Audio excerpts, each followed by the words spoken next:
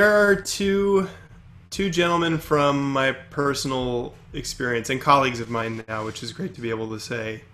From my time at New World, one is named Brian Shepard. He was formerly a percussion instructor at USC's Thornton School of Music. Since then, he's moved on to other opportunities. But he, first of all, just personality wise, I appreciate the candor and quality he brings to the work that he does.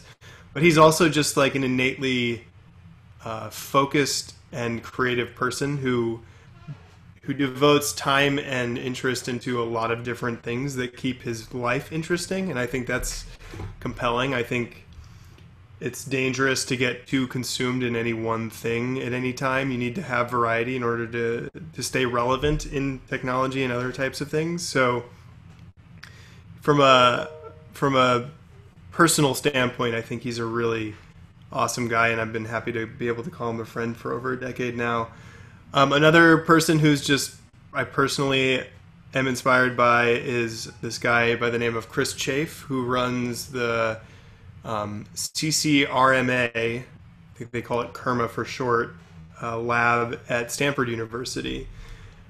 And they were some of the early pioneers in developing some of the tools we continue to use to this day. And just like Brian, Chris is this guy who is infinitely fascinated in a variety of things, and when he's focused on something, becomes an expert on it. And I think he's a cellist by nature, but somehow he's leading this like media arts lab, which is one of the best in the country. So he's just a really cool guy who's been really encouraging of me and willing to listen and talk to me, and he has no reason to be so nice.